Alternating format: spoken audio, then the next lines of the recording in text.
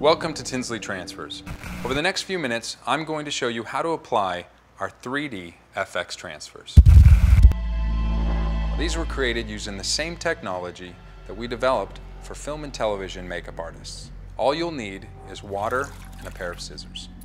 On the back of your package, you'll find 5 easy-to-follow steps. We'll be highlighting these instructions in this video, but I'm also going to be sharing with you some simple tips and tricks to help your application and makeup stand out from the rest.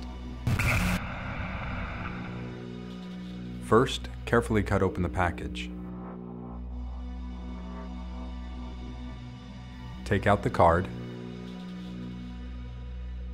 Next, peel the plastic off of the adhesive paper.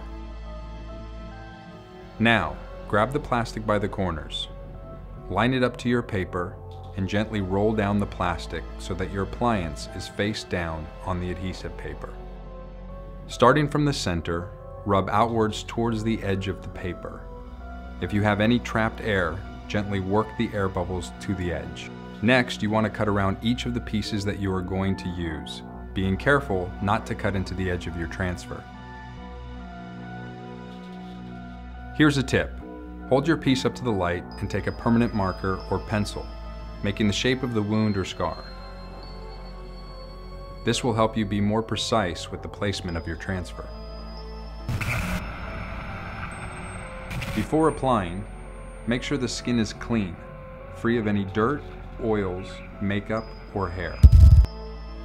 When you're ready to apply, peel off the plastic, exposing the sticky backside. When you've decided where to apply the transfer, press it firmly into the skin. Once your transfer is secure, grab your sponge and wet the adhesive paper. It is very important that the paper is fully saturated, so please don't rush. When you're ready to remove the adhesive paper, go ahead and give it one last good push into the skin, and then slowly peel the paper away. After you peel your paper away, you may find an air bubble or lifted edge. Simply wet your finger and gently press the transfer back into the skin. Once you're happy with the application, you can then add makeup or blood to complete the character look. I typically will add blood with a Q-tip. Don't be afraid to get messy with the blood. Often, the sloppier the blood, the more realistic it can look. That's it. All you need is water, scissors, and your imagination.